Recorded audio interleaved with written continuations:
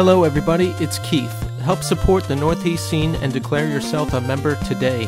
Subscribe to us on Apple Podcasts or your podcast medium of choice. Rate us and leave a review. Every little bit helps. Subscribe to our YouTube channel. It has every podcast episode plus other exclusive content. Like and leave a comment.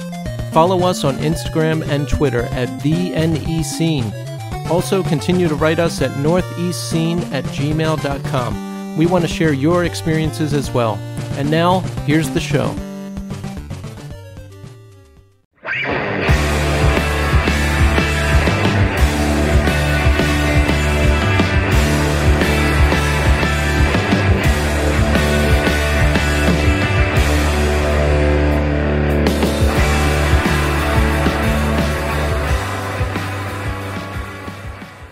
Hello, everybody, and welcome to the Northeast Scene Podcast. This is Keith. And Tommy. And we're back again. I mean, of course. And we're excited tonight to bring you New Day Rising. Oliver Nacinovic and Adam Brylowski will be joining us from the band. Tommy, New Day Rising have been inactive since the year 2000. Really? And now they're back. Like, that's crazy. Can you imagine an entire lifetime for a person has conceivably existed in the time they've been inactive? Yeah. Yeah, that's fucking 21 years. Yeah. That's a long time. That inactivity can drink legally in the United States. And now they're back. And I'm excited to talk to them because that last CD on Eulogy, that was in rotation for me. Memoirs of Cynicism. Yeah. 1997. And I remember sending that to you fairly recently, sometime in the last, I don't know, 6 months. 6 months or so, yeah. For yeah, sure. We were trading tracks back and forth. I sent that to you and saw they're back, and I'm like, let's do this. So I'm excited to talk to the boys and see, find out more about their history and find out what they did in the 21 years the band was inactive. Yeah, we got to fucking clear this up, too, because they got to get their YouTube presence. Like, fucking, there's another band called New Day Rising, and they put out, because I actually got confused, because I was like, I knew, so do you remember the cover of Memoirs of Cynicism has kind of like a disembodied kind of feel? Like, it has like the, yeah, it's like a gothic green. Yeah. Yeah, it's like a statue's face, and then it's like that green overlay on top. Exactly, right? There's another band that has this like really clean logo that like it's like NDR like overlaid on top of each other. Like each letter flows over top of the other letter. And they're like, they're terrible. Whatever this new band say, they got to sue the shit out of these people because they stink. You also get a lot of hits for the classic album by Husker Du. Yes. New Day Rising. Exactly. Yeah, so let's see what's going on. Tommy, I had quite a week last week. Now, you know I was sick when we were doing the show last week. Yeah. And I was listening back and I was like, yeah, I sound a little off. I felt a little off. And I just got sicker and sicker throughout the week. Monday was bad. Tuesday was worse. Wednesday was even worse. And Thursday, I thought I had COVID, honestly, because I was so out of it. I was taking Dayquil. I was up at 12:30 and I was coughing so bad. I was like, I'm not going to get to sleep unless I drink NyQuil. So I went to the bodega at 12:30, bought NyQuil, came back and did a shot, and within half an hour, it was like, boom, out. Just out. The amazing thing about these cold medicines is that when you're not on elephant doses of street drugs, they work. They work. And I had the craziest dreams. You know what was in my head all night? What? NyQuil, NyQuil, NyQuil, we love you, you giant fucking Jew. I swear I heard that in my dreams like all night. And it was crazy. And then I got up and I would take Dayquil, and that's like speed. And I ate my breakfast Thursday morning and I could not taste it. I could not taste anything. And I was like, I have COVID. I have the Delta variant. So I got so nervous, I went to urgent care, and they give you a COVID test if you're sick. And of course, that came back negative. And the doctor just told me there's this super cold going around. And everybody that like 95% of the people I've talked to up here have gotten it. Oh, wow. It was the worst thing I've ever had. I was bedridden from a cold, and I was like coughing until I was almost passing out. I had to take the NyQuil to sleep, but I hated it. I didn't like the way it made me feel. But I was coming back from urgent care, and I was really high on like the Dayquil. Yeah. And I felt kind of like speedy, and I heard this song on the radio. It was Machine Gun Kelly. It was he's like one of these Lil Peep new rapper type guys. Oh, I know who he is. I've seen his face before. Yeah, and he put out like a rock album. But it sounds like Blink 182. Oh, get out, really? Yeah, the song is called Bloody Valentine.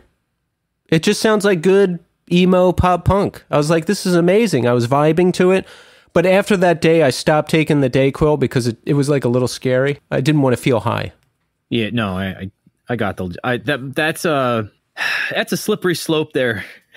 Yeah, because the NyQuil was great. I love it. Like you drink it and you're out within a. Oh yeah, that is well. Especially the thing is like I don't know what the actual dosage is with NyQuil, but like it's the thing that makes you sleepy in it is the amount of antihistamines. Because it's essentially like acetaminophen. Like it's acetaminophen and like a thing that kind of help you kill your fever, right? Like that's what the analgesic does. But like the whole point is like you take that and it's like, hey, your fever's going and you're knocked out from the antihistamines. Like it just kills it just makes you so sleepy. Well, night 1 I took it and I went out. Night 2 I took it and I went out. And night 3 I found myself thinking about it a little too much. You know what? I was like, should I take it? Should I not take it? But I was still coughing so much that I couldn't get to sleep. Yeah. And I was like, okay, I'm going to take it to go to sleep. And then that was it. But here's the thing, because it's a necessity at that point. Like you need it. It's not like it's a necessity, not an accessory. But I was thinking about it a little too much. That was weird. And you have a hangover from it the next day. You feel weird. So, because I used to take these cold medicines and like stuff normal people take, like cold medicines, or I would drink a Red Bull and be like, this doesn't work at all. But it's like, yeah, bro, look at all the stuff you're on. Like, yeah. How is anything going to break that barrier? I don't know. So it's nice to know those things are there if I need them. So I feel better now. I'm at like 90%. I'm still a little congested. I can feel some residual stuff. But Saturday night, I finally felt better. Sunday, I finally got back into my routine. I did my little workout and cleaned the house. I was like on fire because I could finally function again. But oh my God, it was horrible. Horrible. Summer cold, brutal. I told you we had one at the end of June, and Ellie and I didn't really have that much of a reaction to it. I mean, I was down for like a day and a half or so, but I wasn't really that sick. But Kelly and Evelyn were knocked out, and it was like 3-4 days. It was really bad. Yeah, so if you live in the New York City area, wash your hands. Yeah. Wear a mask in the subway. Avoid this thing at all costs. I wonder how much that bill for urgent care is going to be. It's impossible to just go to a regular doctor appointment up here. I will confess something. Yes. I have a primary care physician that I have not been to other than to get my physicals done every year for school. I haven't made a sick visit in 3 or 4 years. Because I just go to urgent care. Urgent care is so much quicker. It's so much easier and it's so much more efficient. Is it more expensive? Mine's $10 plus whatever the prescription is. Well, I'll wait until the bill comes and see what the deal is. But yeah, the urgent care was great. I walked in. I was in the doctor's office within 30 minutes. So Tommy. Yeah, go. What's going on with you? I finished up my first week at school on Friday of last week. That was my first week back. No students yet, but like getting classrooms ready, writing curriculum, writing lessons, kind of teaching new teachers about like what classrooms are like. I got my new car. You got the car? I did. Was it the Jeep vehicle that your stepfather was selling you? Yeah, it's a Subaru Forester. Yes. Yeah, so I got that. I've been driving it to work since. Does it have air conditioning? It does. It's in it. The day last week that it was 97 outside, I think it was like Thursday or Friday. I got in the house and Kelly went to go give me a hug when we first walked in, and she touched my arm and she was like, oh my God, you're freezing cold. And I was like, it was like not having air conditioning for a while, that when I had it, I turned it on the lowest possible setting. Oh my God. And just blasted it in my face. Yeah, it was a great ride home. I generally don't like air conditioning unless it gets above 90 degrees. Yeah. And when I was visiting Tommy, it was a particularly hot day. And I was like, does the air work in your car? And he's like, no. I was like, okay. It hasn't worked in my car since like 2 summers ago. I went to go get it fixed and they were like, well, it'll pass inspection, but you don't have any Freon left. And I was like, bro, how much is Freon? He's like, 1 night. And I'm like, nope. I'm constantly thinking of ways. 190? I think that's what it was to get the air to get the Freon recharge. I think it was. It was only $200. Yeah, and you wouldn't do it. No, I constantly think about ways that I can save money and inconvenience myself, and ruin dress shirts on my way home from work while it's 100 degrees outside. Oh my God.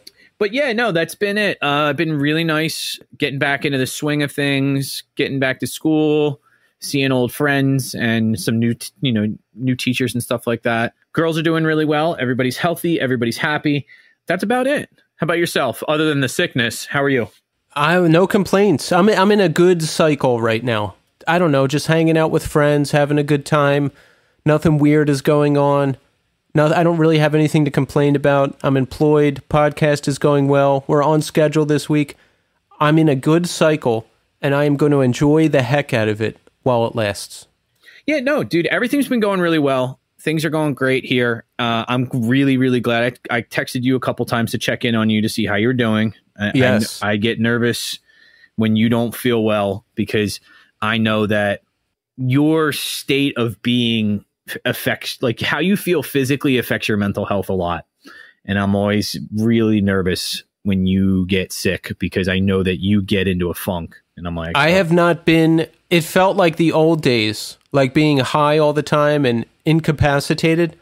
All I could do was lay in bed and sit there with the computer on, watching Twitch. I hated it. I didn't have the energy to do anything. It was misery. And today I just worked and I didn't put on Twitch at all. I think I'm burnt out on Twitch a little bit. I'm taking a little break. Oh, good. I've been actually, I've been getting into watching some of the old run-throughs of games that I'm not really familiar with. I watched, not the whole thing, but I kind of watched a speed run of Doki Doki Panic. Yes. Just to see what it's like and see, try to overlay my understanding of Mario 2 with that game and see like what is different. Yeah. From what I can see, virtually nothing. Characters I think only the character sprites are different. Yep. Yeah, and maybe the music too. I had to watch it with the volume off because I was working. Well, folks, we're out of time. So now we're going to talk to New Day Rising. Enjoy. All right, folks, we're here now with Oliver Nacinovic and Adam Brylowski of New Day Rising. Gentlemen, welcome to the show. Thanks for having us. Absolutely. It's great to have you. So, how are we doing today? Oliver, let's start with you. What are you up to? Yeah, I'm on vacation right now, out west visiting the in-laws, and there's a birthday party raging upstairs right now. So just kind of hid out in the basement right now for the next little while and get this done. So I apologize if you hear any screaming babies or stuff upstairs. And Oliver, did you have to tell any of your family that you were ducking downstairs to record a podcast? I did, yeah. Yeah, everyone's... What was their reaction? Well, confusion at first. But I mean, you know what? People from Saskatchewan are pretty subdued, I would have to say. So they're like, oh, okay, cool. That was the reaction I got mostly. Yeah, that's the reaction I get too, mostly when I mention the podcast. It seems to be one of those things that like I actually have asked my wife to stop telling people because it's like I've always kind of like likened it to if people tell them like someone like, hey, I'm really into Star Trek. Like 1 out of 10 people are like, fuck yeah, bro. I love Star Trek. Which one are you? Deep Space? Are you fucking original? Like, where are you? Like, and then everybody else is like, oh, Okay. Cool, man. Like they kind of grimace at it and you're like, oh, all right, or just stop telling people, please. Yeah, it's the way to go. Adam, what are you up to? How are you doing today? I'm great, man. Yeah. So I'm actually also on vacation. Me and Ollie are slacking from the band. And I'm at my cottage in Quebec right now. Yeah. Just sitting and enjoying the rest of what the summer has left, right? Adam, how many margaritas are you in right now? Yeah. So I've had just one margarita, but I've had a couple beers as well. Like vacation and day drinking kind of go hand in hand, right? That's funny. Both of you guys just happen to be on vacation at the same time. Yeah, so we kind of actually planned that a little bit because with the stuff that's happening with New Day right now, we're all pretty stoked about it. So we want to minimize the amount of jams that we all miss together, So let's take it back. I want to get to know you guys a little bit before we launch into the exciting news of New Day Rising relaunching. So where did you guys grow up? Oliver, give us some of your history first. Well, I was born in Croatia, former Yugoslavia back then. So I'm dating myself, but 1975. Moved to Canada when I was 2 years old. My dad knew that shit was going to hit the fan.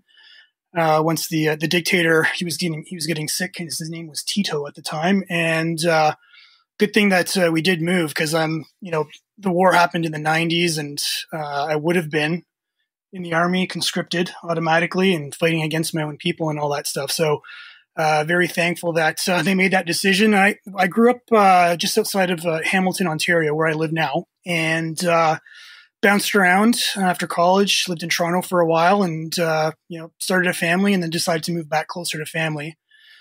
So living in Hamilton right now, happily. And tell us about your history with music. Have you always been interested in it? And tell us how you got into punk rock and the more extreme side of music as well.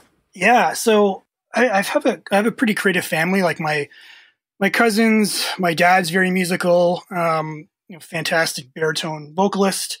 They were very involved in, the Croatian culture here. It was pretty big. So, we'd go to these Croatian dances and things like that. And they'd have these bands. And I remember just sitting there at the side stage, just glued to watching the drummer play. And I just sit there for hours watching. So that was kind of my first real, memory of being interested in music. And then my cousins who I lived with when we first moved here, they're about 7 or 8 years older than me. They were, artists and into music as well. So they had, the old Black Sabbath records. And I still remember looking at the first Metallica album cover and listening to it. And my mind was just blown. So right off the bat, even I was 5 years old, I was into Sabbath and Metallica, Zeppelin, Def Leppard, Kiss, all that kind of stuff. So that kind of set me on that path. And, growing up after that, I was just, I guess when I was in high school and stuff, listening to grunge, and a good buddy of mine, a family friend, he was into punk rock. So he made me a cassette tape, which had Misfits and 7 Seconds on it, and stuff like that. And that just kind of blew my mind. And it was just, the right time, right? I had that, 15-year-old, male testosterone aggression that was raging through me. So I just connected with it. And, I just kind of kept on with that and started listening to heavier and heavier music as we kind of went through. And in college, that's where I met the guys in New Day. So Adam, tell us about some of your history. Yeah. So I actually grew up in Mississauga, and it was just a vast suburban, concrete wasteland. So I was very happy to move away to Toronto when I grew up. But when I was in high school, my parents sort of forced me and my brother to take piano lessons, and we were terrible at it. So we got kicked out of 2 different piano schools, and they're like, okay, you have to do something musical. So I chose the guitar and he chose the drums. And at the time, kind of similar to Ollie, Metallica and Pantera were kind of awesome. And I really, really liked that super slow, chuggy sound of Justice for All, Metallica. And then in high school, I started actually a band with Chris. Me and Chris from New Day started a band that kind of got the attention of Dave, who's also in the band as well, Dave Bushmeyer. And then that's where I got introduced to the hardcore scene. I think my first show was like a Chokehold and Grade show, back when like Grade was pretty much metalcore. Sorry, that's my dog. And it just blew my mind, like completely blew my mind. And I felt like I'd found what I was looking for, like in the terms of like heavy, chuggy, like awesome, screamy stuff. Yeah, so it was sort of like direct pathway from Metallica to hardcore, I guess. Yeah, so you didn't have any experience with hardcore shows prior to that, Adam? It was just right into a Chokehold and Grade show in Canada? Pretty much, yeah. So like the band that I was in before New Day with Chris, we had sort of played a couple local shows with like some hardcore-ish bands, but that was the first one I remember going to like on my own to check it out. And yeah, it just blew me away. That's amazing. Yeah, Grade is just classic. Chokehold too. So let's talk about the beginning of the band. How did Oliver, how did you and Adam meet?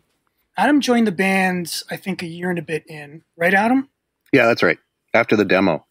Yeah. So I met Dave, just to circle back a bit. I met Dave at art school, Sheridan College in Oakville. And we just kind of, I don't know, sat beside each other and just started shooting the shit and talking about music and stuff. And he said he was, looking to start a band. I had nothing to do with the hardcore scene at all. Zero experience with it. And I mean, I was familiar with some of the music and stuff, but nothing locally. And so he was like, yeah, I know a bunch of guys who are playing. So we went over to one night, we just went over to Chris Gray's house to meet and jam.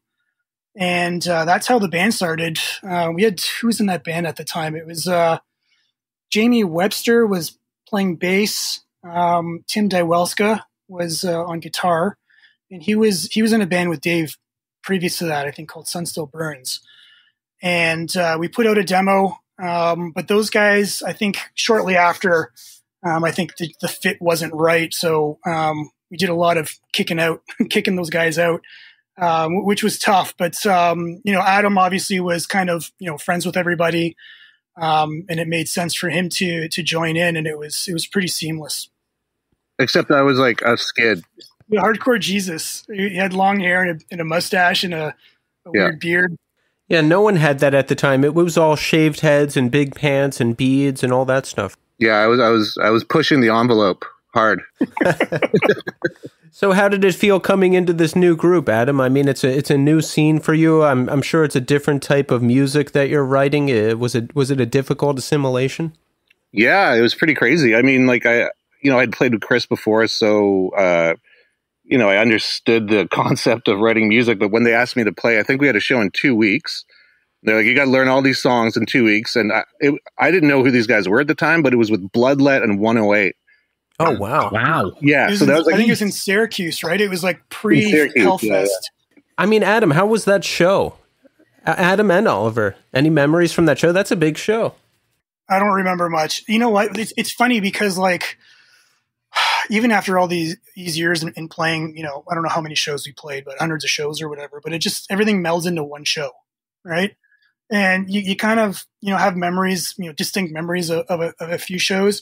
I remember that show. I had problems getting my gear over the border at the time. I remember they were like super strict, so I had to borrow stuff from the Bloodlet drummer.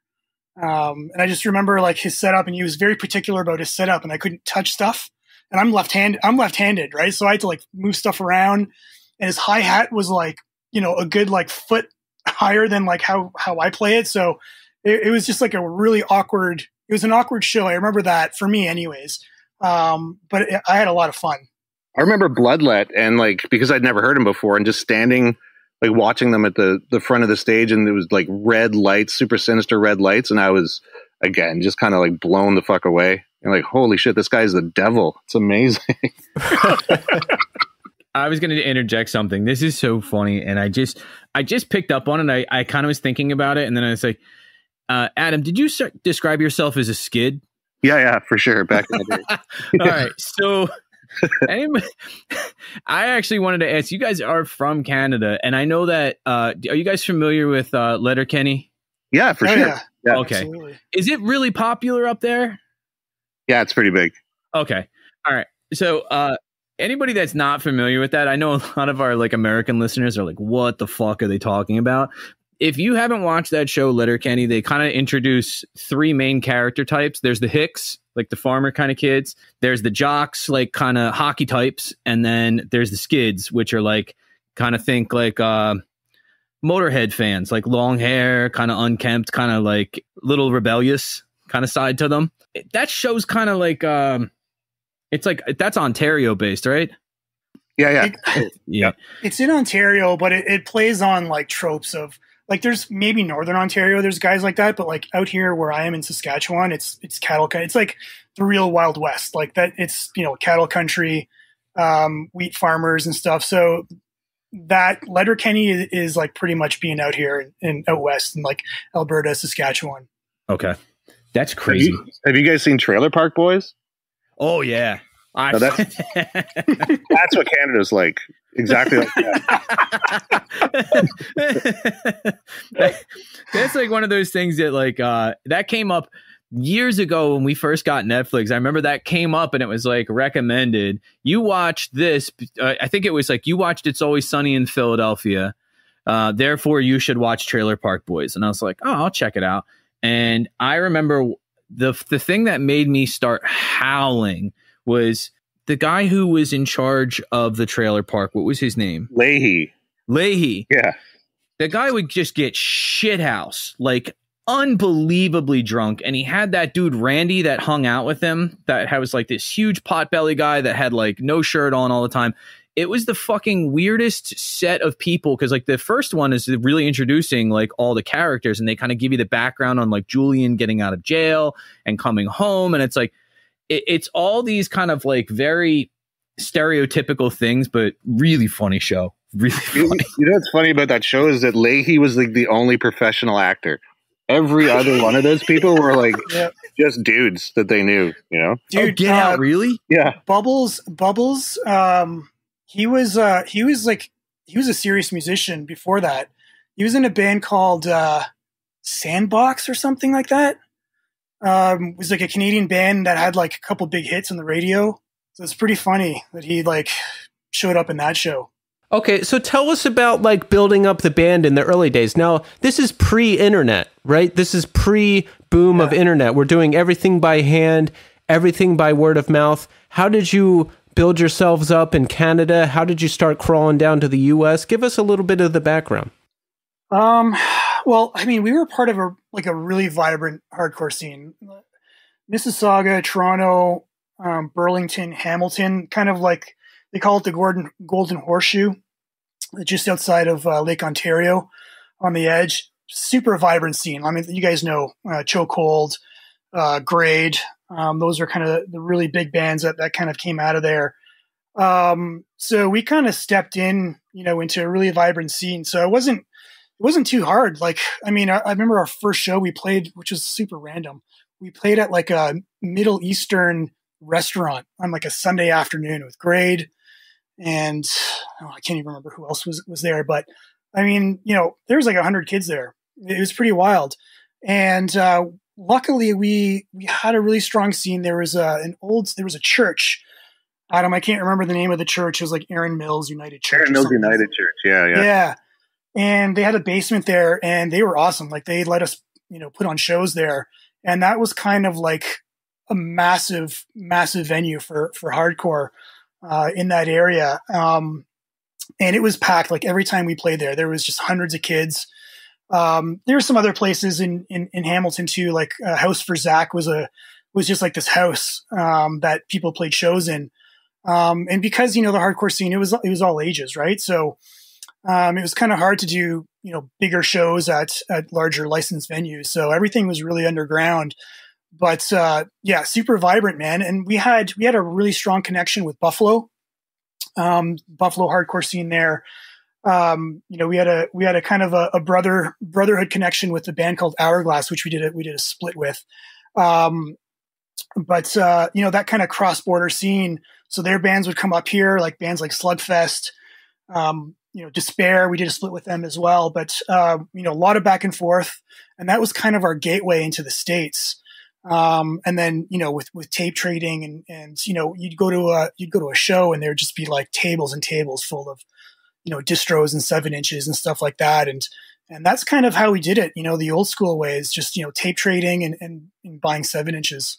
Yeah. And Adam, how did you like this whole scene coming into this new band and everything being new to you? Were you hooked right away?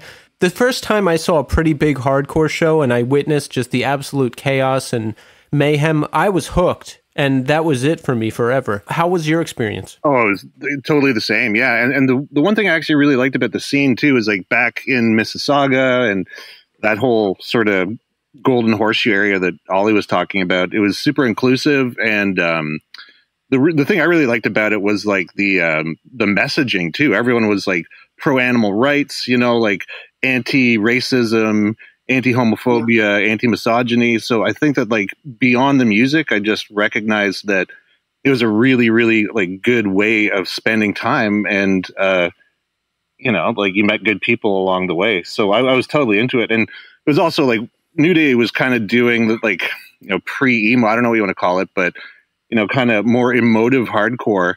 And I kind of liked that aspect of it too, that, you don't have to be a tough guy to play heavy music. So that's kind of the big things that kept me super interested at the beginning. Absolutely. We had, Joanne Sanders was our bass player for the first half of, I guess, our life. And she was not into hardcore at all. So, we just brought like this whole different dynamic, I think, to the songwriting process. We were really open to different genres of music and kind of, coming together and doing something really fresh. Yeah, I'm glad you mentioned that because back in the day, and even now, I would spin the Memoirs of Cynicism. That was always going around. It was an album I listened to early in my hardcore days. And yeah, it's like first wave of all the emo-styled hardcore, like the melodic hardcore that came later, like your Hopes Falls and your Poison the Well and all that stuff. This was like before that. This is when you hear it, it's almost like the precursor. What were some of your influences? What were some of the different bands you were into that fed into that sound? Man, I'll go first, but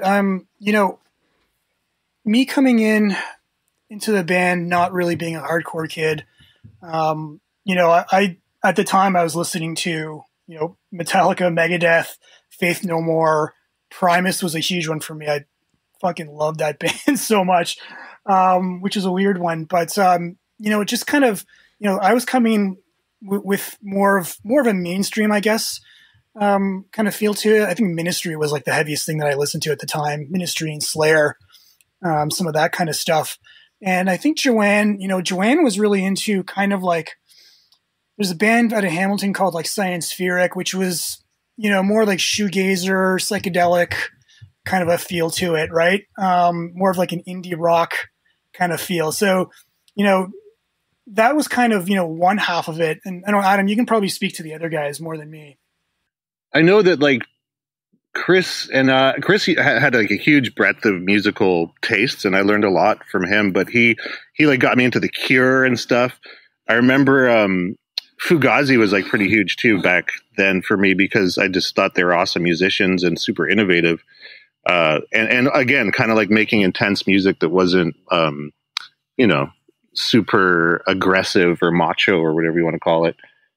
Yeah. Those other dudes, I'm sure Dave was just straight up into hardcore. He was kind of like, going back to like how the band got a lot of shows and stuff. I think a lot of it was Dave because he was like the networker. He knew dudes like, and again, like pre-internet, just through like going to shows and going to fests and whatever. Like he's always been really good at networking like that. Yeah, absolutely. I think Dave was like, I know he said he has a Dag Nasty tattoo. But he was kind of really into the local scene, but I know he'd like, Bad Brains was something he talked about a lot. Dag Nasty, bunch of local bands too. He was really into like a lot of the early emo stuff too. I remember there's a band that he really liked, Anasarca, which is kind of was around the same time as we were. Fugazi definitely was a big one too. So, and Chris, I know he liked Sunny Day Real Estate, and Neurosis was a big one too that he liked. So there's definitely a diverse mix of music that influenced us. Yeah, and you can definitely hear it when you're hearing your music as well, so that makes sense. So how much touring were you doing at the time? How old were you when things started getting going? How much touring were you doing? Were you out on the road all the time? So I was in my first year of college. So I was like 19 or 20 when I started. Dave was, I think, a year older than me. And then I think Chris is 3 or 4 years younger. So Dave and I were like the older statesmen. Joanne was actually our age too. So when we first started, everyone was pretty much the same age. And then, we had a couple iterations of the band when Adam, how old are you? You're a couple years younger than me, right? Yeah. So we just played a lot of local shows. Like I mentioned before, we had a, massively vibrant scene. I feel like we played that church like every weekend almost. It was pretty nuts. But I mean, the crowds were massive. So, we didn't really tour too much other than going over to Buffalo. And then we just kind of started branching out and playing like some festivals. Like, we played that Cleveland Hardcore Fest, the notorious one with the riots. Yes. We play some Detroit Fest. Yeah, Syracuse Fests. So we do like Weekend Warrior stuff. Cause I mean, we were all in college, Adam and these guys, they were in high school still. Right. So it's not like our parents really let us, take off for a long time. So we were pretty young dudes, man. We were young and dumb and, goofy and goofing off and, just burning off some energy. We did one tour though. Like we did like I think it was like just like a month down the eastern like seaboard of the States, down to like Florida, maybe the top of Florida and back. And that was awesome. We got to play with Converge. Oh wow, where was that show? Do you remember? Yeah, Virginia Beach. Virginia Beach. Yeah. Yeah. So when you played with them back then, were they? I got into hardcore and they were one of the first bands that I saw, and already they were pretty big. They were like at the top of the heap. Were they at the same level at the time you played with them? Did they already have that mystique? No, this is right when Petitioning the Empty Sky came out. And I remember like we got that record, or we got the CD at the show, and we were playing it for the rest of the tour, and we were like, holy fuck, these guys have like, they did it, They're like, what are we going to do now? Like, so I think that they were like huge, but not like as huge. That's still my favorite album of theirs, that first one. Yeah, the first two I heard were Petitioning, and I got into them when Forever Comes Crashing was out. Yep. So I think those two are still my favorite. And yeah, they were headlining shows by then, and they just like everybody was looking for them. Yeah, they were awesome. They came by and played the YMCA in Burlington once. So yeah, we got to see them in a gymnasium, like under a basketball net, on that album, and that was pretty amazing. So you were present for the famous Ohio riot? Yeah, that was crazy. What did you see? What happened from your perspective? Oh man, we had got there. We had got there that day, the day before we were supposed to play.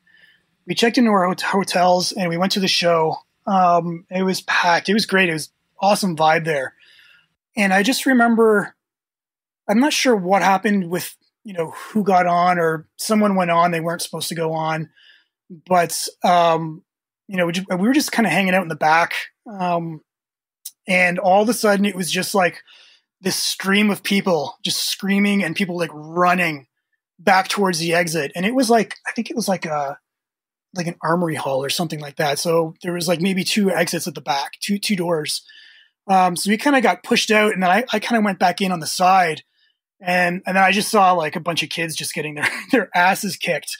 It was pretty violent, and the cops showed up pretty quickly. I remember that. I was standing outside when they showed up, and I just remember one cop kind of walking in, and he was like, just kind of surveyed the scene and turned around on his CB or whatever and said, "I need backup," which is pretty funny because there was one cop car there. There's a couple cops, and it cleared out pretty quickly. I think it was all done within the hour, but in those hardcore days, I mean, I don't think it was as bad as everyone set out to be, but you don't get a lot of riots at shows.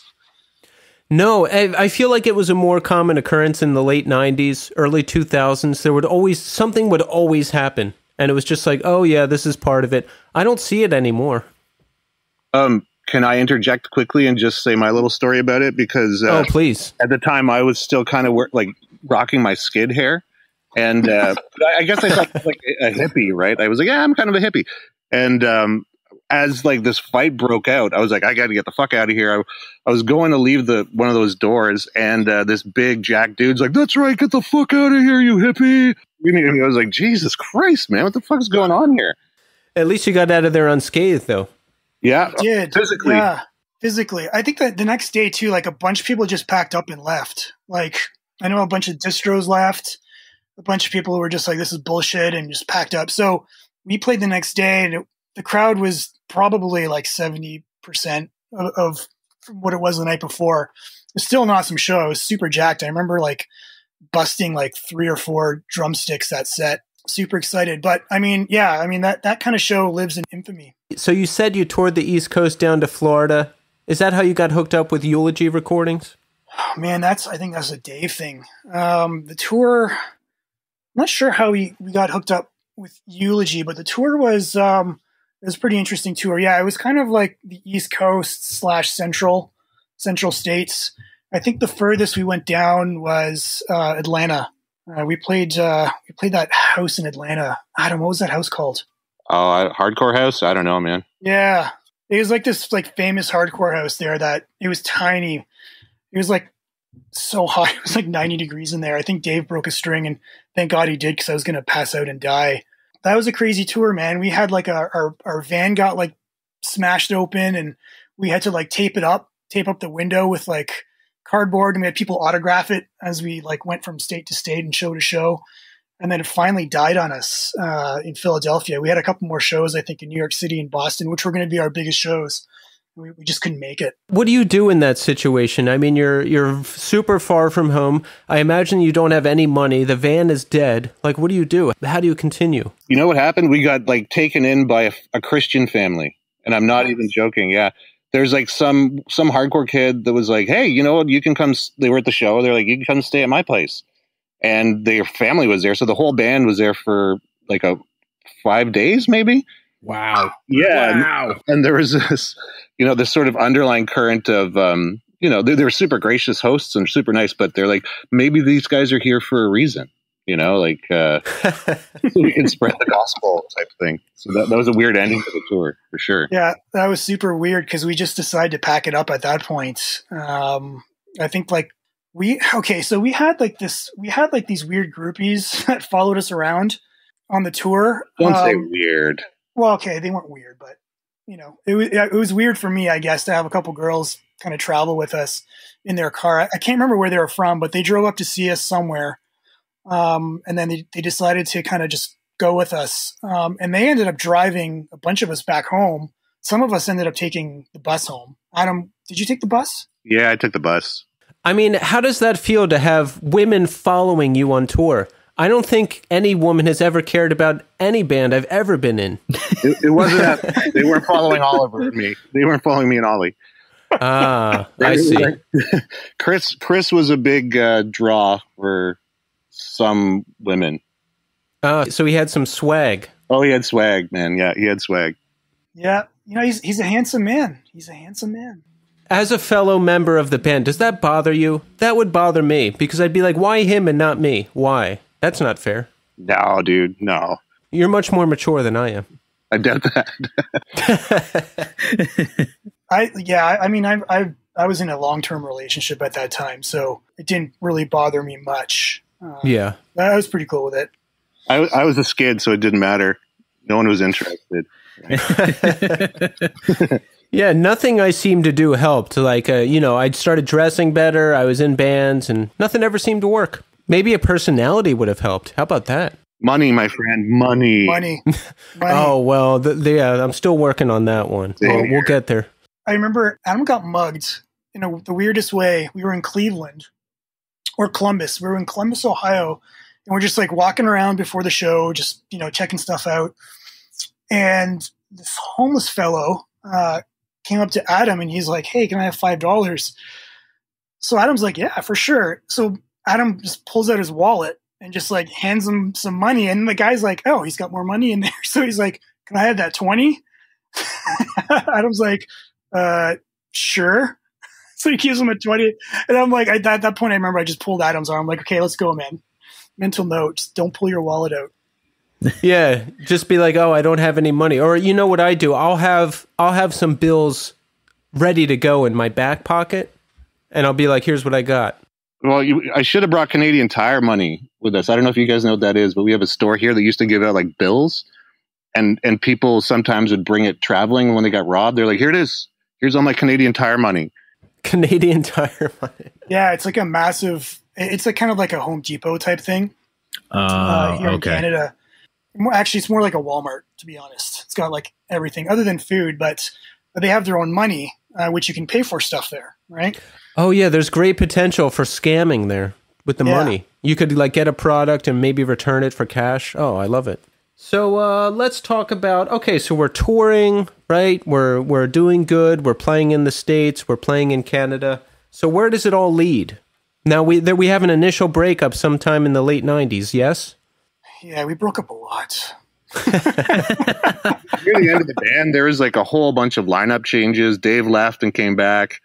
And then after we recorded Memoirs, I think everyone just kind of kept on their own, just doing their own thing. And eventually we just sort of faded, I guess. I don't know what happened. Yeah, I think people just started, doing side projects. And, again, we're pretty young, right? So, our tastes were changing. We're, meeting new people and that kind of a thing. So I remember Dave and Trevor started Carenza, which turned into Spread the Disease, which is a pretty rad band. Oh, and we joined, those guys, we're all friends. Like all those guys in Spread the Disease, we're all in the same scene and stuff. So they kind of started that. And then I don't even know how long Dave was out of the band for. Maybe like half a year, not even half a year. But, just tons of side projects. Dave missed the Earth Crisis show. I think he was there, but he wasn't playing for the Earth Crisis show in Montreal. Right. Unfortunately. You guys knew Spread the Disease. Did you guys know that band The End? Oh yeah, for sure. Oh yeah. Yep. They came down to Philadelphia all the time. I've seen them at least a half dozen times. They were crazy good.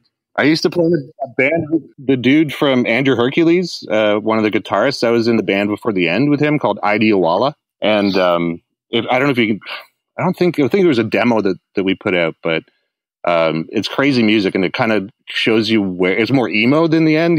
It's not like crazy technical death metal, but you can see like the creativity there as well. The End were like, they were huge fans of Dillinger Escape Plan, as was I. They were my absolute favorite band at the time. And I always had this Dillinger hoodie that I wore, and they always wanted it. Like they were like, "Yo, can I buy that? Can I have that?" And I was like, "No." And they were just incredible live, super talented. They were great. I remember when we would watch them, I was fascinated with the kid who played bass. His name was Sean, I think. And I remember watching him play, and I said something like after the show, I was like, wow, how did you learn how to play so quickly? Like your fingers are so like quick. Like how much do you practice? And I remember him showing me his hand and he was like, well, actually my one finger doesn't work on this hand. And I was like, wait a minute. Like you have a serious problem with your hand and you're fucking 100 times better than me. Jesus fucking Christ. Like, what am I doing wrong here? He was like, no, man, you just got to really like playing and just play a lot. I was like, well, never mind. They're crazy talented, those guys. Yeah. And that was like kind of a point in the scene where, there was like this big emo thing that kind of, started when we started doing that, even Grade, you can see like there's the shift in Grade's music too. They kind of had that, emotive delivery too. But then something happened and it could have been like that convergy type of like metallic hardcore thing started happening. And, that's where those guys started, with Spread the Disease and with New Day Rising. That's kind of where they started wanting to do stuff like that.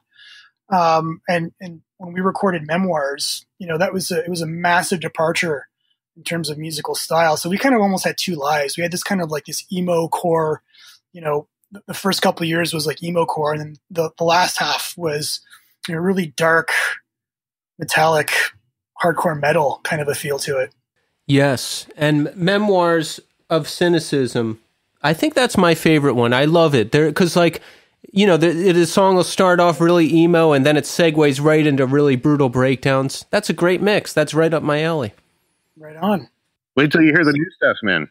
Yeah. Oh, yes. Now we're going to get to that too. So set the stage for us a little bit at the end. Memoirs is out. Do we see a boost in sales? Do we see more people at shows?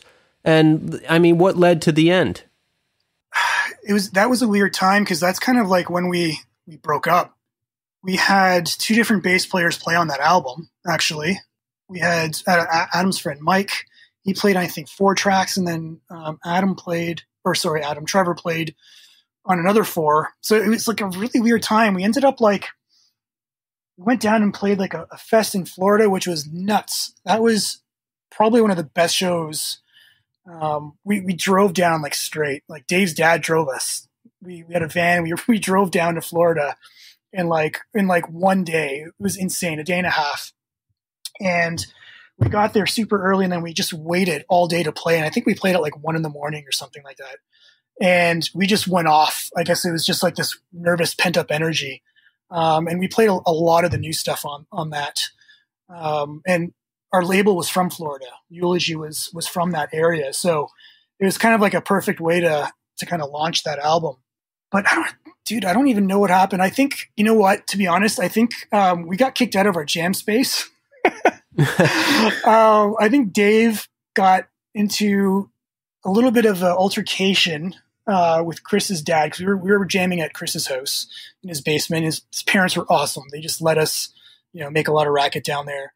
And then I think something happened, and Dave back then was high energy, different from how he is now. But he would say he had no filter sometimes. So I think he kind of pissed off Chris's dad, and then we ended up moving to Adam's house to jam. Adam has zero recollection of this, which is pretty funny.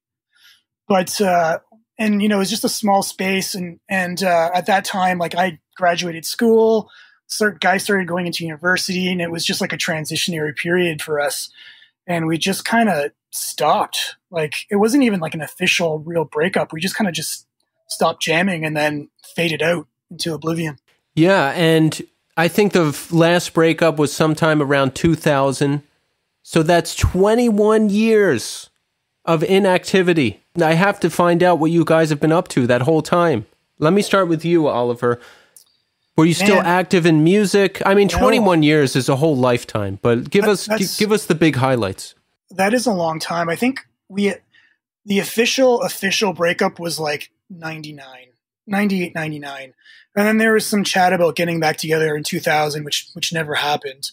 But I finished school and, got a job in marketing. I was a graphic designer and, moved out of the house. I was living in, Toronto in apartments, and I just couldn't bring my drums with me. So I literally stopped playing all music up until, it was 2013, 14. It was a long time. And that was, for me, I just did nothing. I don't know about you, Adam. Yeah, I was kind of always trying to do stuff after New Day. I played in a band with my brother and Mike Jones, who was on the New Day record as well, who played bass for those 4 songs on Memoirs. And what else? Yeah, I was always just jamming, mostly jamming like metal in Toronto with buddies. And more recently, I guess 6 years ago, Ollie and I and Trevor from New Day, we started playing in a band called Pale Drone, which was like initially supposed to be a New Day reunion thing, but it just didn't end up being that in the end. So for the past 6 years, we've, like, me, Trevor, and Ollie have been playing together, which is kind of awesome because it's like got us really in sync with each other. So working on newer New Day stuff kind of feels a little bit more just like natural, since we've got that chemistry that's been kept alive for the past 6 years, I guess.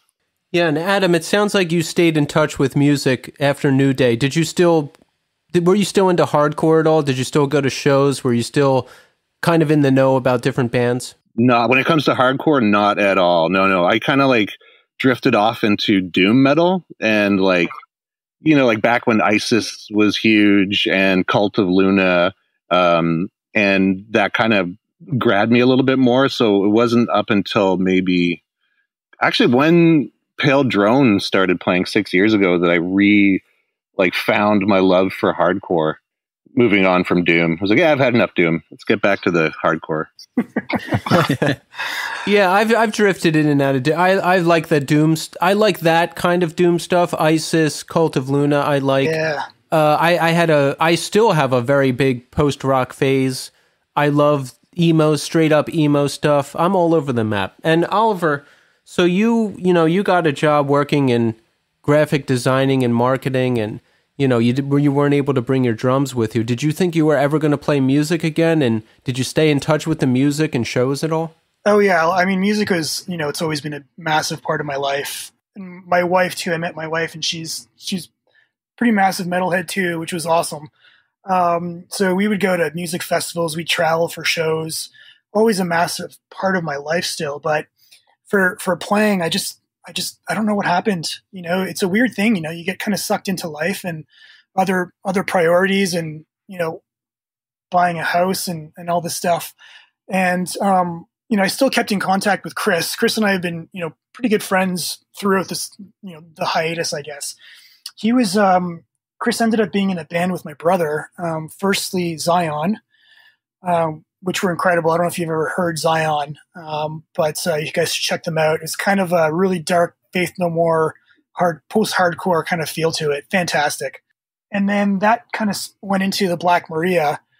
And so using that with my brother and with Kyle Bishop from Grade, he was playing guitar in that. And they found some success. They, toured and signed a Victory and did a whole bunch of touring and stuff like that. And that kind of fizzled out after a while too. And then, it was a few years in between that. And I remember just sitting at a bar with some of my friends, and I called up Chris, and I'm like, dude, let's get together and jam. Like, what are we doing? Music's our life, So we did. Like, I think the weekend after that, me and him just kind of went into a jam space, rented like hourly rentals, and we started banging out some tunes that he had kind of written already. It was kind of more, I'm not going to say alt rock, but it was a little bit more on the alternative side. And called my brother up, played guitar in that, and that kind of started off really well. We were ready to record, ready to start playing shows, and then started having kids, got married, like all within a span of like 6 months. And that just killed everything.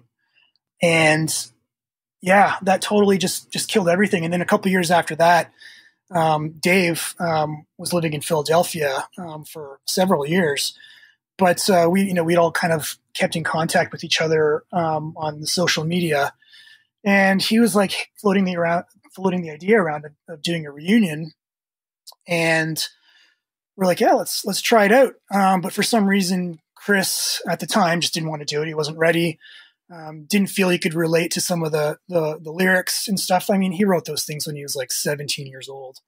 So he just kind of didn't feel comfortable. And I don't think he felt he could scream like that after 20 years. So we started jamming and kind of, hoping he would join, but he just didn't. And then Dave was like, well, I'm not driving up from Philadelphia to Toronto, to do something new. So that kind of died. But the rest of us were like, well, fuck, man, this is awesome. Let's just keep going. So that's kind of how Pale Drone happened. And we asked Connor Lovett Frazier, who was the lead singer in a band called Boys Night Out. We asked him to join, and a friend of mine who I used to work with to play bass, Jerome, and that just kind of set that off, and we've been doing that ever since. Oliver, your trajectory sounds kind of like mine. There's always a large gap of time between bands for me, and I think I'm completely done, and I'm like, well, that's it. My time in music is over, and then something always pops back up. When you weren't doing it, Oliver, did you really miss it? Were you like, oh man, I really want to play again, but I just can't, like it's just not happening? Or did you not really think about it? I thought about it a lot, actually. Yeah. I ended up getting like an electronic kit so I can just kind of play in the house. I lived in like this tight row home with neighbors on both sides connected, so there's no way I could play, acoustic drums in there. So I got the electronic kit just to kind of start messing around. I had some friends who would, want to play, and we'd, rent a studio space and just jam a little bit. But it was nothing ever serious, and my chops kind of disappeared, right? And that's kind of been the hardest part to like start playing again in your 40s, especially drums, like shoulder injuries and like bad backs and shit. Like it's not the same, you know, like when you're in your 20s. What's the ramp up time to get back to where you were or close to? It's perpetual. I'm still not there. Like, it's funny because I watched like some YouTube videos of like some of the old shows back in the day. And like, I was a fucking maniac. Like I was so active playing drums and there's no way I can do that now. So, you know, even right now when we're jamming some of the old songs again, you know, I have to psych myself up and really practice. I think the last jam we had, we jammed out at one of our old songs, and I literally sat in the basement and played on my electronic kit for like 2 hours for like 3 days in a row before we jammed, just so I didn't show up and fuck it all up. Isn't it amazing the amount of stuff you could do when you were young? I could go out all night, sleep 1 hour, go to work all day, and then go out again the next night. I'm 39 now, and I can't make plans in the afternoon and the night on the same day anymore. Like, that's too tiring for me. Absolutely, man. You throw in a couple of kids too. Like, I had both my kids when I was in my 40s.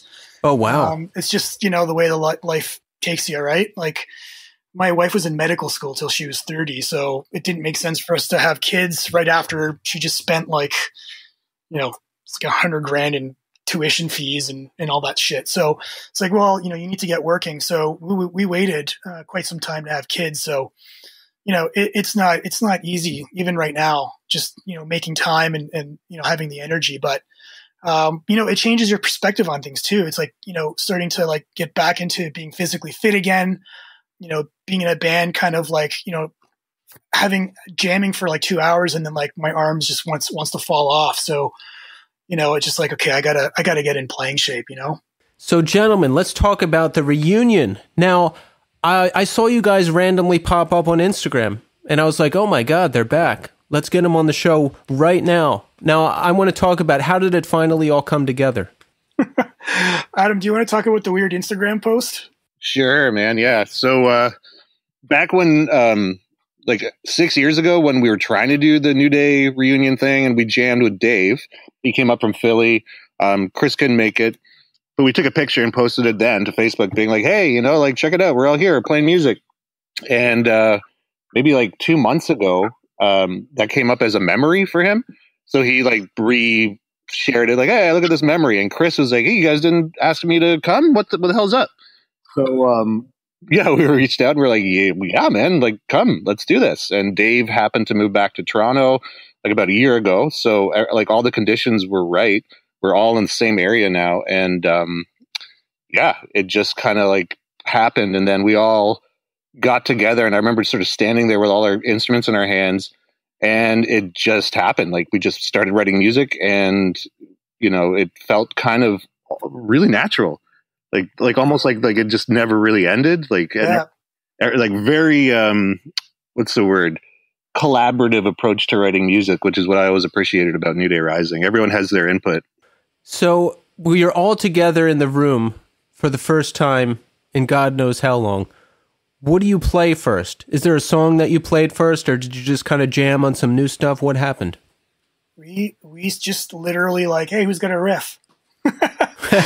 and that's how it happened. Like it was really just, actually, it was really bizarre. Like, I think it was, I don't know if it was Adam, but Adam just like started playing a riff and then we just started building on it. And we wrote a song, our first jam. Was it weird at all? Was there any personality quirks to navigate? Because, you know, I've been in a number of bands. I haven't left all of them on good terms.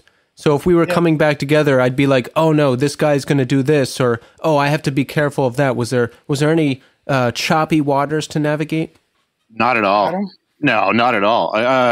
I mean, like we had spent a lot of time together 20 years ago, and that's the weird thing. It's kind of like all of our personalities still work in a certain way together. And, you know, we've got some great characters in the band. You know, Dave's an awesome dude and a really interesting guy. But yeah, we're all just friends and it kind of felt just normal, which was maybe the most surprising thing is it didn't feel weird. super natural. I mean, obviously, like Adam mentioned, it helped that myself, Adam, and Trevor were in Pale Drone together, so we still had that chemistry. And I played with Chris a little while ago, but we still kept in contact. Even with Dave, like Dave's creative output is insane. Like the guy's a phenomenal artist. He's doing a bunch of musical stuff. He's kind of like this Mike Patton kind of a character where he's just, he has like 5 musical projects going at the same time. And he's got like a wonderful energy. So when we got back together, we just sat there and it was like, all right, let's go, let's do this. And there was no fear. There was no like apprehension or nervousness. And I kind of felt that like back in the day, especially as a drummer, I didn't have a lot of musical input too much anyways, back then. But with being in Pale Drone, I was able to kind of, I had that creative confidence, I guess, to help with, the writing and even with riffs. Like if I had a riff in my head, I don't play guitar. I play very poorly, but not enough to, present ideas. I'd literally just sit there and like, hum it or mouth it kind of a thing. And the guys are really receptive to it, which is awesome. Right. Normally it'd be like, just, drummer, shut the fuck up kind of a thing. But the guys are really receptive to that type of thing. Right. So, for me anyways, I was able to kind of, just flex my creative muscle a bit that way. And, even with, coming in with New Day Rising, it was, I was able to say stuff and like, yeah, I like that. No, I don't, or try this or whatever, with the guys. And it's just been like super collaborative, it's awesome. It's really refreshing. It sounds like everybody has just always gotten along, which is nice to hear. That's not true. There's definitely been some bumps in the road. But I think that's all part of it too, is like, we've all been through shit together and we know each other, and we're more mature. I mean, at least we're older. So I think everyone's approaching it in a different way. Like we've got our own lives. So, we're like, let's do something great. Let's get back and at the very least, just make more music, 'cause it's fun as hell to be with these guys. It's inspiring to hear because so decades you guys were not talking or doing different things or involved with different things or maybe trying to put this thing back together, and it just isn't time until it's time, and now you're all back together again. That's exactly what it feels like. Yeah, totally. And I think that like one of the most inspiring things was at the end of that first jam session when we had like a fully flushed out song. We all just looked around being like, holy shit, we just did that. So it gave us confidence to like know that, yeah, this is a good thing to do. It's the right decision. We're like 4 songs in. We've been jamming I think we've had like 5 or 6 jams so far. And I think we've cranked out 3.5 songs already. That's awesome. So what's the plan? What are we planning to do? A release, some shows? What's the deal? Yes, all the above. Nice. The first thing first, we just want to get some songs written, right? We want to feel comfortable with writing songs, but, halfway through a jam, we kind of stop and like, all right, well, let's see if we can revisit some of our old catalog. And we're starting with Memoirs. And it's actually pretty funny that we played Old Souls first, and we fucking nailed that right off the bat, which is awesome because that was the first time we played that song in like 23 years. And then Hired Angel was the second one, and it was funny for me sitting there behind the drums, watching these guys kind of debate and argue what tuning the songs are in, what the riffs are, because they literally haven't played the song in 23 years, can't remember anything. I know Adam, you can speak to that a little bit better than I can. Oh, you mean, yeah, it was a little tense for a while there. Yeah, we were getting a little snippy, but, it's all good. It all came together. So what tuning is the song in? I'm just asking from like a curiosity standpoint because I love that song, Hired Angel. I think that's my favorite. Yeah, we tuned down to D. Like not D, open D, but like D. D standard? Yeah.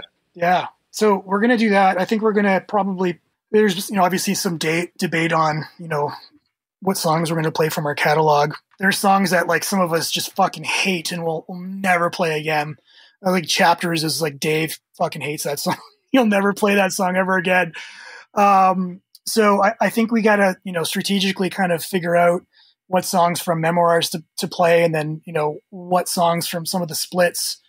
I think we're probably not going to play as many of the older tunes more so, I just, we can't really relate to them. And I think even just from, liking our music in general, I think we like our older stuff, our later stuff from Memoir. So, getting those songs down, recording a bunch of stuff, I think we're probably, see if we can do some splits first, just to kind of like get some music out there and break the ice, and then record a full length and do some shows locally, and probably do some we'll probably have to do some mini tours, since, half of us have families and kids and full-time careers and all that stuff. So, I don't think we'll be doing any month-long tours or anything like that. But if we could, do like a Friday, Saturday, Sunday tour somewhere, I think we're probably open to doing stuff like that.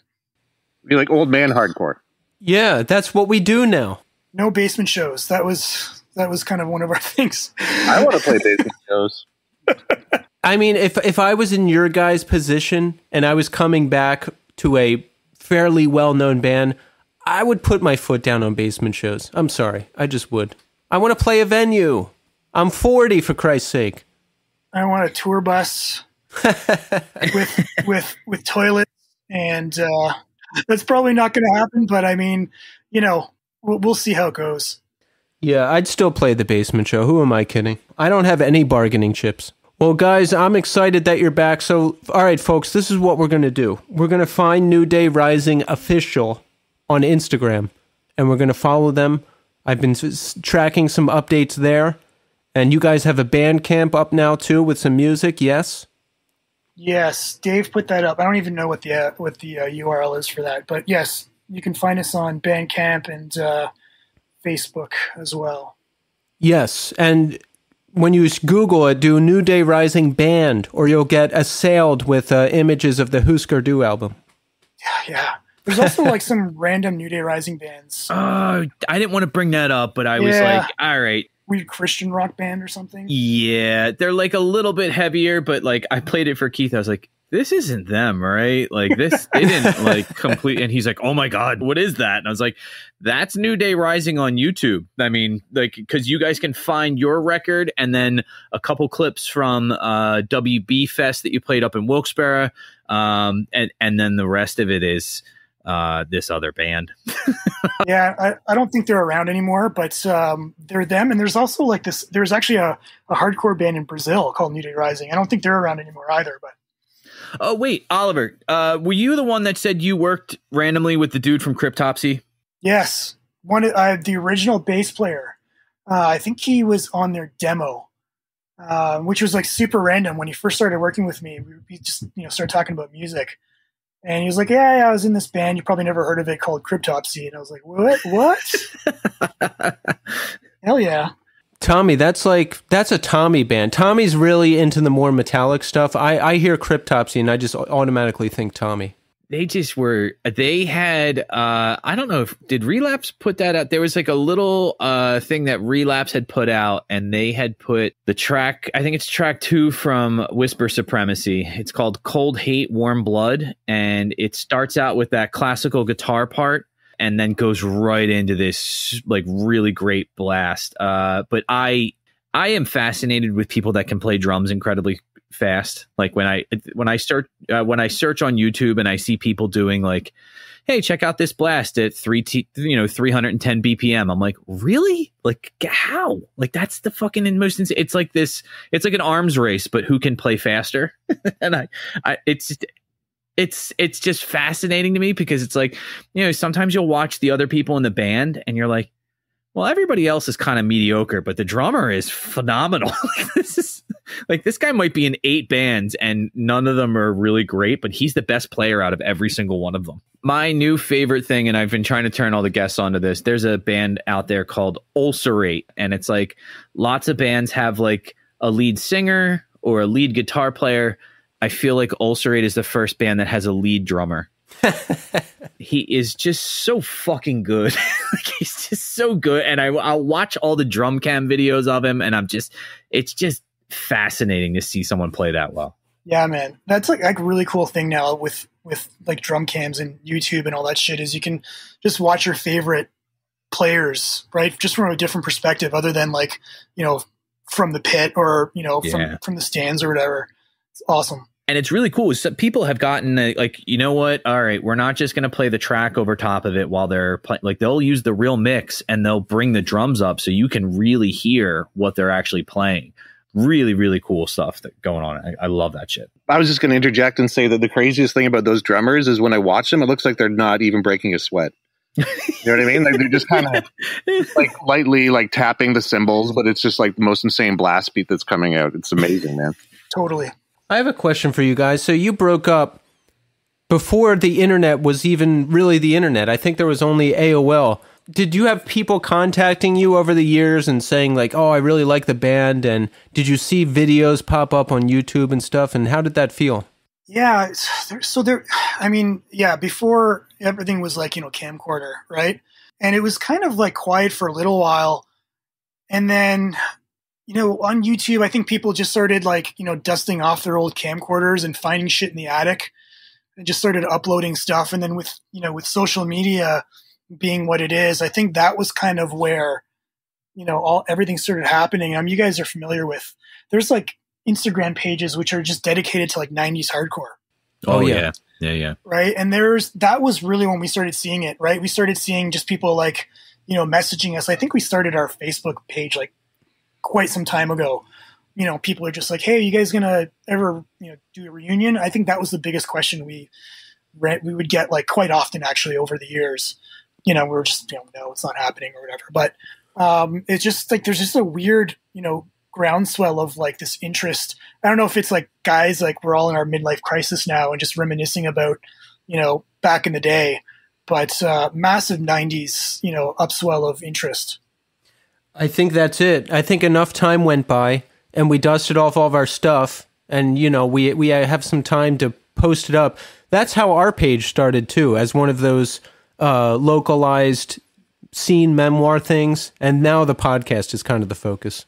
That's awesome, man. The one thing I want to say is that Chris actually has been going through all his old like VHS tapes from our shows. And he's put up a YouTube channel.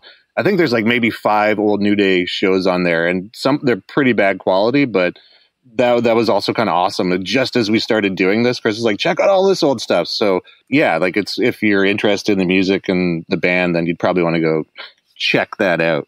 We have actually some releases coming out, some re-releases. So Memoirs of Cynicism is going to be released for the first time on vinyl. So that's happening through, I'm going to fuck this up, Protagonist. So that's the dude from Groundwork. He's putting out Brendan. I think that's his label. So he's going to be putting that out. So I'm just working on the artwork right now for that. I think that's going to be coming out next year. Our demo is being released on vinyl as well, 12-inch, through, I think, Wrecking Crew Records out of Montreal. So that's happening. I'm working on the artwork for that as well. So just kind of keep your eye out for that. They're probably going to be smaller runs, obviously, but, I'm sure they'll be repressing if they sell out.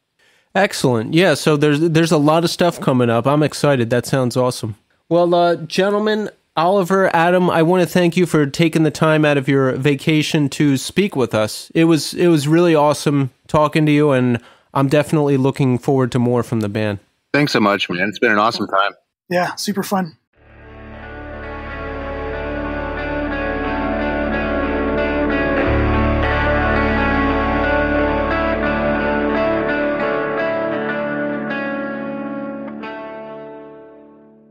There you have it, folks. New Day Rising. They were an absolute pleasure to talk to. That was a really fun conversation. That's really great. Is like I think of that band and I think about like how big I thought they were at the time, and they're like, yeah, we didn't really tour that much.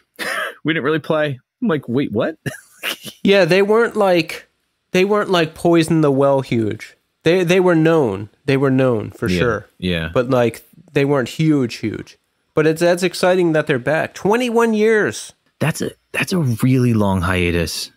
Actually, 22 years, because they said I was counting from 2000. So it's 99. Yeah, they said 99 they stopped. I was counting that attempted get back together in 2000, but I guess that didn't happen. I'm really glad, and this is my key takeaway, that the slang from Letterkenny actually holds up. Yeah, he said, what did he say he was? A skid. Yeah, when he said I was a skid, I kind of laughed and I was like, I have no idea what that is. But then you mentioned that show. Yeah. So it's like skids are like the kind of like the metalheads. Long-haired, trashy dude. Yeah, exactly. Think like Trans Am and fucking Marlboro Reds. Yeah. He would be like the Judd. Who's the guy from Breakfast Club? He's the Judd Nelson from Breakfast Club. Yes, that's a skid. That's skids. Yep. Now I understand. See, Tommy, that's why we're the perfect match for this show, because you come in and answer all the questions of things I have no idea about. It's also like Canadian television. I was going to say my extensive knowledge of Canadian television, which amounts to about 3 television shows, apparently. Yeah, there's that show and Degrassi and Trailer Park Boys. So Trailer Park Boys is a Canadian show. Yeah. That's it's one of those things you pick up on when you're like when you watch the show like in succession. Like you'll see things like when they handle money, you're like, oh, okay. Or like when they, they don't say like, like they go to the liquor store and like they buy things and they talk about things in terms of like milliliters and liters, and you're like, wait, what? And they say sorry. I'm sorry. And my memory of that show is permanently tied to the summer before I moved. I was like hanging out with this girl, and we just sat in her house, and I got really high, dangerously high, and I would watch that show on her laptop. It's a great show. The only one, there's a dude on there, and I remember watching it the first couple times, and he's the guy who plays J-Rock. He looks alarmingly like a young Bill Burr. It's like next time you watch that show, it's the kid who like does like he dresses like real gangsta. He always has like a jersey on and like a sideways hat and shit like that. And he always gets, I'll never watch it again. Oh, okay. Well, he gets yeah. It did not stick with me. This did not resonate with me. Yeah, I guess I liked it at the time. Okay, but it wasn't like, oh, I'm going to continue watching this on my own. I've come full circle with. I used to think South Park was hilarious when I was like. Whenever it first came out, and it was like, oh, they say swear words in their cartoons. And then I just stopped watching it for a long time. And in the last, I guess 2 weeks or so, I've started watching a few more episodes. Wow, that show is fucking really good. Like it's politically like right down the center. Like they don't pander to one, political party or the other. And they just fucking slam everybody. They make fun of everybody and everything. It's really, really well done. Yeah, that's another one I liked it before. I would just never watch it again. I don't know. I don't watch anything though, so I'm no good judge. But you watch Twitch? Well, yeah. Now I have some big Twitch news, Tommy. Oh Lord, this is going to be very nerdy, but I'm good. This is what I do, so you have to listen. I mean, this is my podcast now. So Arcus, the cowboy speedrunner? Of course. I signed up for Twitch just to watch him. Like, he's the channel I watch the most. Now, he's been grinding Ninja Gaiden 2 for NES full-time since January. So that's 40 hours of Ninja Gaiden 2 a week, Monday through Friday, 12 p.m. to 8 p.m. And I watch this. I watch this every night. And you know what? I never get bored. It's hypnotizing. He truly is the Bob Ross of speedrunners. Now, he's been grinding to get a sub 10 in Ninja Gaiden 2, which means beat the game in less than 10 minutes. And he finally got it last week. Wow. Yeah. And I got to see it live. I was editing the podcast, and all I hear is him say, I'm getting really nervous. So I'd lower my laptop to look at the big screen where I have the stream up. And he did it. It was really exciting. Well, we got into talking about, what were we talking about last week? Was it last week or the week before that? We started talking about video games, and I was like, I always feel bad when we talk about video games. I don't know a lot about video games. You do though. And you started asking me questions, and you 90% more than most people. Yeah.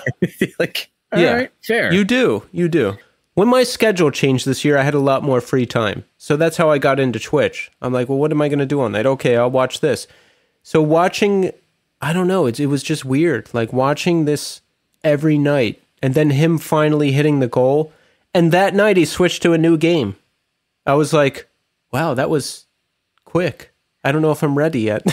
Oh, so like he was like, I got what I wanted from this one. Out. I'm on to something new. Yes, just like that. What's the new game? It's a run of different NES games. He does what he calls the Arcathlon. Well, he'll run like 10 different NES games in a row. Oh. Yeah, so like Mario 1, 2, 3, Zelda 1, 2, Castlevania. He'll do them all in one sitting. Jesus. It's incredible. That is an incredible skill, though. Like, there's got to be... I wonder what other applications you could have for that. Like, video games are phenomenal, and it's great that I'm sure he's making a very good living off of Twitch. He does. That's all he does. But he has over 2,000 subscribers at his best. So 2,000 subscribers... There's tier 1, 2, 3 subscriptions. Lowest is $5. So if you're even getting half of that money, that's good. So are there advertisements on his page? Like, does he sell advertising space too? I don't think it works like that. If you subscribe, you get to skip the advertisements. So listen, I want to cover some show news as well. We have to check in with our faithful audience. Now, here's what we need. We need more followers on Twitter. Follow us at the NE Scene. We need more followers on Instagram. Follow us at the NE Scene. And remember, members are supporters of the show. You're a member when you say you are. So if you want to be a member, you're a member. Post an Instagram story and tag us and say, I'm a member of the Northeast Scene. Yeah, free of charge. No cost. We don't ask anything, and everyone is included. This is not an elitist group here. We need more Apple Podcast reviews. We haven't gotten one in a while. Apparently, they help out in the world of podcasting. Give us a 5-star review and write a nice little review, and we'll read it on the air. Those are fun, and it helps us out. These are little ways that you can help support the show, because we don't do a Patreon or charge for episodes or anything like that. So these little things help. Oh, another big one. Find us on YouTube, The Northeast Scene. All the podcast episodes are there, and I post random demos and show videos sometimes. So subscribe to that, and like the videos and comment on them, because that all helps feed into the YouTube algorithm. So a little bit goes a long way there. Last but not least, our Spotify playlist. I do a new one for each year. So look for the Northeast Scene 2020 or the Northeast Scene 2021. We put all of our guests on the podcast. We put all of our guests on the playlist, as long as they're on Spotify, and all the random bands that we like, or maybe bands that people mention. You know, if it piques our interest, it ends up on the playlist. Like Tommy, you shoot me bands sometimes, and I'll throw those on there. It's a nice way to go in and hear all the music in one spot that we mentioned on the show. Can we talk about Mallwalker? Yes. Holy fuck, is that band good? Check out. I'm gonna put them on the playlist. Corey from Glassing posted about them, and it's that exact stuff that I love, like that Castavet Midwest sounding emo, like lively type music. I love it. I absolutely love it. Yeah, it's short. It's like a 4-song EP. It is, and every song is really, really good. Like, we have to get them on. They're so fucking good. The guitar parts are catchy, but at the same time, you know what they do that I really love, and I don't hear a ton of bands doing this now? They have that hot water music vibe where, like, the vocalist has that kind of gravelly but singy voice at the same time. There's not many people out there that do that. There's people out there that do that. There's not many out there that do that well. Yeah, my thing is, like, I hear that band and I'm like, I could play this. I want to be in this band. I should be in this band. Oh, I couldn't. That first song has there was a couple riffs in there that are fucking hard. Oh man, they're really hard parts. There's that one thing. It's just like a straight run. It's like, and it's like, yeah, I can't do that stuff. But when they were like, bam, bam, bam, bam, I'm like, I can do that. That's my riff. Right up my alley. Let's go. Yeah. But that's my EP of the summer now. It's really, I was listening to that a lot yesterday. And Keith ruined my Friday night, if I can mention that. What'd I do? Yeah, I fucking watched one of your movie recommendations, which was Midsummer. Oh my God. I didn't have any kids at my house. father-in-law was receiving his last treatment for cancer on Friday afternoon. So my wife and kids went up to go surprise him out in the parking lot. And so when he came out, he was like, "Hey, I see everybody. That's great. I'm done. And let's go get pizza." Well, I had the house to myself. So I was like, I'm going to watch a movie that I can't watch when the kids are home. And I was like, I want to watch like a horror movie. So Keith told me that this movie was really scary, and he wasn't wrong. It is not even scary as much as it's fucking disturbing, like really fucking disturbing. That is the most disturbing movie I've watched, I would say, since the original Texas Chainsaw Massacre. Yeah, it ranks right up there with, you remember when this is what got me with the first Texas Chainsaw Massacre. That first section when the guy goes behind that metal door and Leatherface slams him in the head with that the meat tenderizer, and then he leans over and slams the door shut. In my head, I remember saying to myself, like, oh, there's no hope. There's nothing left. You can't, you are all, if you're behind that door, that's where you die. Like, you can't escape from this. Like this, man, like, I got the same feeling. There's a scene early on in Midsummer where should we even go over the plot? No, it's pretty old at this point. So if you haven't seen it and you don't want it spoiled, fast forward. Yeah, but these people, what kid's going to do his thesis on this group of people that live out in essentially what amounts to a collective, Sweden, right? Is that what it is? Yes. Yeah, and they have some very strange rituals that go along with it. But one of the first things that they really encounter is these two older people. This is part of their kind of ceremony.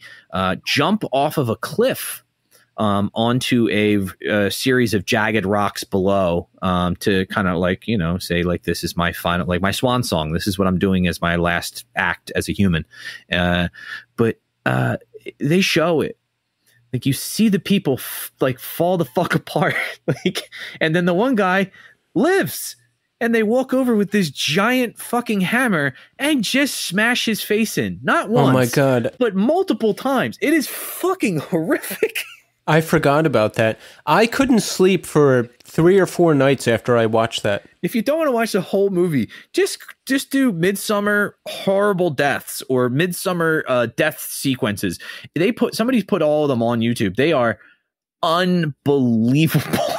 Like, really fucking terrible shit. But I was like, literally, I put I don't have it. I don't have it on DVD. So obviously I was watching it on my laptop, and I'm sitting in my house by myself. Thank God the dog was with us. Like, I'm sitting there on the bed, and I'm like, okay, it's time to go to bed. Okay. All right, dog's here. I like held the dog while I was going to bed. There was no way I was going to sleep without having some type of like comfort and security in the real world of like, because my brain is just replaying the horrific parts from this movie over and over again. It was unbelievable. But I wouldn't watch it again, but here's my thing. Don't regret watching it. No, I'm glad I watched it. I wouldn't watch it again because I don't think I could handle it. I've realized that I'm pretty squeamish these days, and I don't know, a lot of things disturb me, so I just like to watch nice stuff most of the time. But I'm glad I watched it because I would say it is the best horror thriller type movie I've seen in a very, very long time. Tommy, if you ever want to torture yourself again, same director, the movie before Midsummer was Hereditary. Is it about a Korean family? No, you're thinking of Parasite. Parasite, okay. Parasite was excellent too, but Hereditary is equally as disturbing. Possibly more disturbing. Okay. Yeah. I'll have to wait until the kids go away again. Yeah, give yourself some time, because if you watch those back to back, you're going to have to check into an institution of some sort. I will say this. I can go back and rewatch Texas Chainsaw Massacre. When I had strep throat 2 years ago, I remember I laid in the basement bed because I didn't want to get anybody else sick. And I watched it twice in a row. And I was like, I can watch this movie over. And it was just as satisfying the second time. I watch clips on YouTube, and it's still just as terrifying because it's like, it looks old. It looks like found footage. It's just it's terrifying. Oh, that's a great movie. It's a really great movie. And my favorite part still is like when I don't remember the first time I watched it, but I remember the first part of that movie that really kind of like made me squeamish and kind of like gave my stomach that weird feeling is when they pick up that hitchhiker and he just takes that straight razor and cuts his hand wide open. Look at the blood. You're like, holy shit. That's how you know things are. And he marks the van as it's driving away. Yes. Oh, God. That movie's great. Well, folks, sadly, we're out of time. We must leave you until next week. But I had a lot of fun. How about you, Tommy? This was a great time, and I'm really glad we're getting bands on, like the bands that we really kind of made us fall in love with hardcore in the 90s. Like that's great to see bands like that not only coming on here, but reuniting and making new music. I'm so fucking hyped for them. Yeah, it's great to get to talk to them because, you know, they were just CDs that I listened to decades ago, and I'm glad they're back and doing new stuff. I'm excited to hear it, and we're back next week with another new guest. I'm going to tease you, audience. I'm going to tease you and say that we've got another new guest next week, and you're going to like it. So that's it. Thanks, everybody, for listening, and until next time.